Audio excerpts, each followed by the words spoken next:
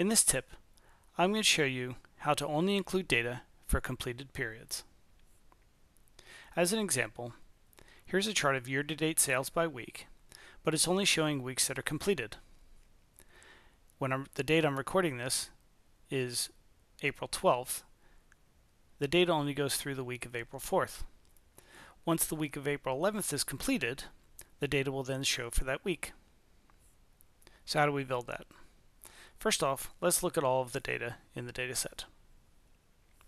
You see my data goes all the way out through April the 12th of 2022.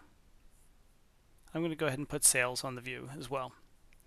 Now I only want to include completed weeks. So I'm going to create a new calculated field, and I'm going to call it completed weeks.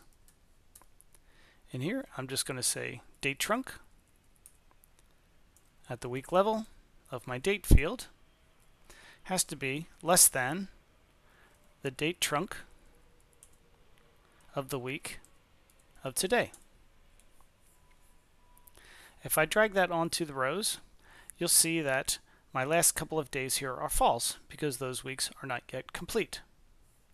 I'm going to drag that field to the filters, choose true. I'm going to move my date field to the columns and make it continuous weeks. And then I'm going to put sales on the rows. Now if I only want to show the current year, I'm going to drag date to the filters. I'm going to choose the maximum option. In my relative dates, I'm going to choose years and then this year. Hit OK, and now we see data for just the weeks that go through April the 4th. And that's all there is to it. Have a good day.